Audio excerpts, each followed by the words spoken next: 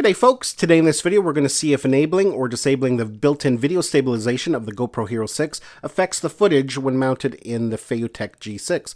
Let's take a look.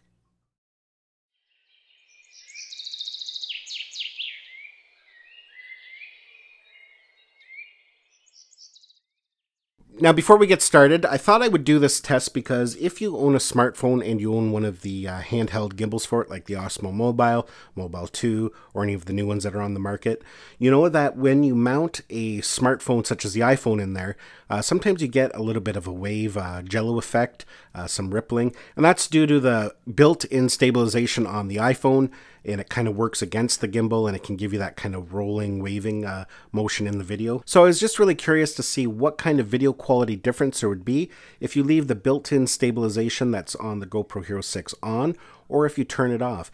See if there's any kind of changes. So let's get at it, and we'll do a side-by-side comparison and we'll see what the difference is.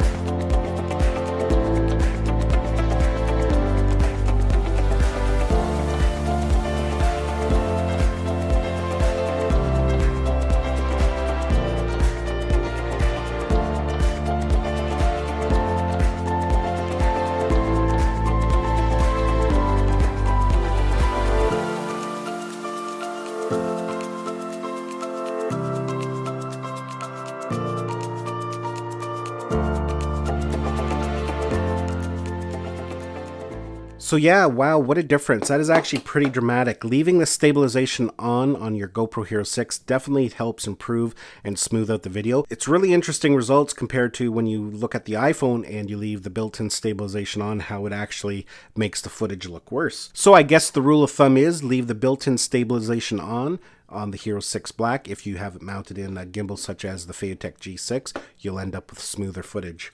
Well folks, that's it for this video. I invite you to subscribe to my channel. Give this video a thumbs up if you enjoyed it and you felt it had value. Thanks a lot for watching. We'll see you in the next one.